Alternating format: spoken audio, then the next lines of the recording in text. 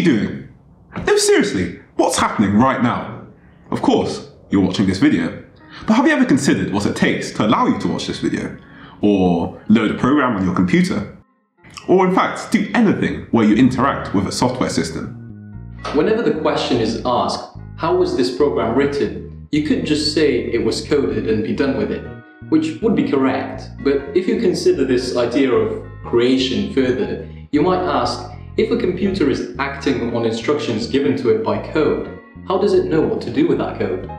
If you trace back the origins of what we call the modern computer, the question becomes, how did the original computer scientists communicate with a computer if they had no existing language or software to code with? Modern programming languages that you've probably heard of, such as Python or C#, are often called high-level programming languages because they compound all the specific instructions you need, such as adding or assigning a variable, into intuitive functions that we can easily understand. Typically, they've been developed through iteration from a more basic programming language. Most programming languages are in fact very different from what a computer understands, and are far from the fundamental actions a processor must do to handle information, such as dealing with memory addresses and registers. In fact, there's a huge gap between human syntax and the way computers are instructed to be more than just very intricately designed heaters. Modern computing really started with the invention of the silicon-based transistor, which allow us to switch electricity on and off many times per second. But why is that important? Well, silicon is a semiconductor, meaning that under certain conditions it carries a current. As you can see, A and B are the input signals, and in order for a signal to pass through, both A and B need to be on. We call these silicon arrangements gates, as they can either be open or closed, like a gate. If you tabulate the inputs and outputs of the first gate, writing down where it's on and where it's off, you can see the output for any combination of inputs. So we can make circuits which give us systematic outputs, which is great, but how exactly are these patterns useful to us? Before we can answer the title question, the last concept we need to understand is how to interpret these patterns. This closely connects to binary, or all those ones and zeros you see in hacking scenes in films. Let's go back to the table we made, which is technically called the truth table. To make this table more convenient, let's say that 0 is when the voltage is low, and 1 is when the voltage is high. It doesn't matter how high or low the voltage actually is, as long as the difference between them is distinct and positive, to allow current to flow properly. The truth table will now look like this, where 1 and 1 is equal to 1, and 1 and 0 is equal to 0. This step is important for deciphering the output. Input A must be true, or 1, and input B must be true in order for the output to be true. This gate is therefore called an AND gate, and you can apply the same logic to the other truth tables. That logical process is called Boolean logic, which, as a side note, is fundamental when a condition needs to be tested in order to make a decision.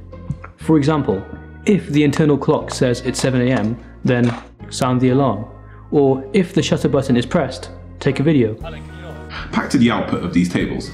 We've turned them into ones and zeros, but how exactly does this get us any closer to what we actually understand?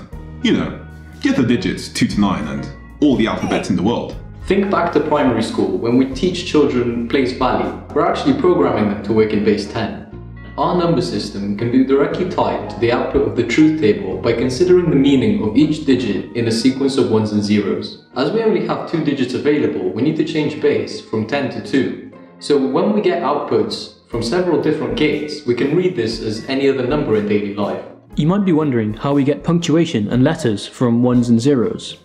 We simply have a worldwide convention that everyone agrees to, where a certain binary number gives a code defining a certain character. If we wire a processor to tell it the number of output digits to read at one time, it can interpret large strings of binary as distinct groups. By applying all these rules, we've formed a language. With all this knowledge, you might be able to see how we can bridge the gap between what processors in your devices are doing and what you want it to do.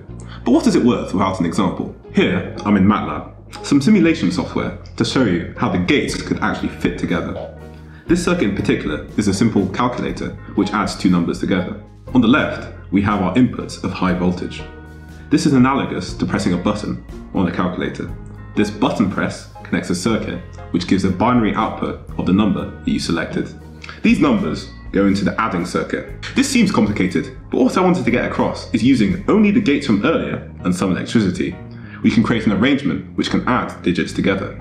These adders, in combination, can sum larger numbers, giving outputs as ones and zeros. Just as we use binary to create the input, we can use binary to read the output, which will be the sum that we desire. This is, in effect, a crude summary of how to design a computer. We use as many logic gates as we need to give a systematic output for each input. We can even create 1-bit memory using basic gates.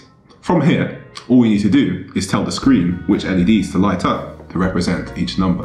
When the functions become bigger and more complex, the wiring and logic does the same. Thankfully, we can automate all this signal routing by packaging them into functions. It's probably better to think of the first computer programmers as circuit architects rather than people sitting typing on a keyboard. In fact, when you like, subscribe and share this video, neither the words that you type nor the touches on your phone screen actually mean anything to a computer. Computers don't have an inherent understanding of images, words, or even numbers. The first computer program didn't use any sort of language. It was just a circuit that created predictable outputs from inputs using logic. These have since been built upon to create the more human-friendly and high-level programming languages that we have now. When you consider that we can record video or sound, type equations and write sentences, all of which are human concepts and ideas, and we can get something useful and coherent out simply by putting it through a series of on and offs, is amazing to us, and we hoped that we could convey that to you too. If you enjoyed this video, please check out one of our other science videos. Thanks for watching.